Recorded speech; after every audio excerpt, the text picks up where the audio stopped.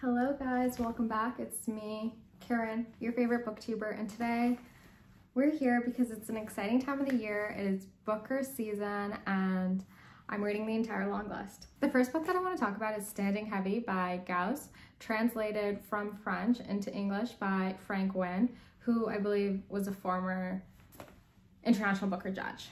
Now, this book, very short, is a political satire giving commentary on migrants, globalization, colonization, but with a very specific lens. We're looking at security guards in France, and we're following about 2 to 3 men. We have our first guy, Ferdinand, who comes to Paris in the 1960s. Then we jump forward to the 1990s, where we have Osiri and Kosum, who are 2 young guys who become friends with each other. And then we flash forward to the 2010s, and we're tracing their time in Paris. Interjecting those narrative moments are these pithy observations from a security guard observing primarily women shopping. The observations really detracted from the novel for me. Maybe in French they read a lot funnier, more clever, but in English they didn't really feel that novel or funny. That could also be because I have spent, not gonna lie, I've spent a lot of time at the mall. I've spent a lot of time in Sephora, and this novel does follow a security guard in Sephora because our author previously been a security guard in Sephora.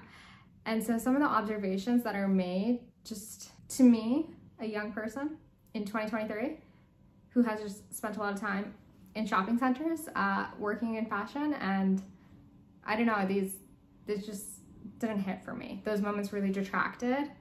For example, there's a few things that I could point out, but one of them is the security guard earlier in the scene, not at Sephora, is talking about how now, you know, girls go to the stores, they try clothes on, and they take photos with their phones, and how, you know, cell phones, pixels have replaced the retina. And I don't know, I just didn't find that funny or interesting. It was like, who cares? What's wrong with that? You know, like, what does it matter?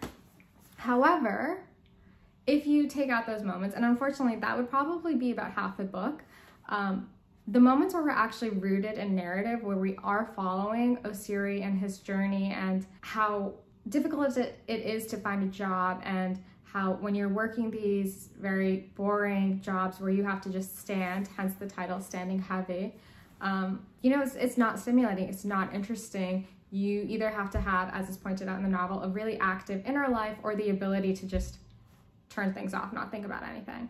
If we had had more time spent with Osiri and seeing him, you know, working his jobs, but also exploring the city, because as his friend Kosum finds out, like, Osiri is actually traveling in the city and experiencing a world different than the one he was brought up in. He's not just being a migrant, he is traveling.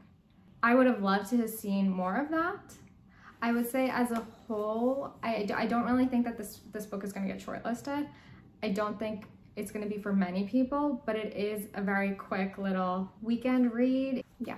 Okay, this is a very quick video, but these are my thoughts on Standing Heavy. Would love to know if you read it, if you're going to read it, what your thoughts are. Happy to have a longer conversation in the comments, and thank you guys for watching.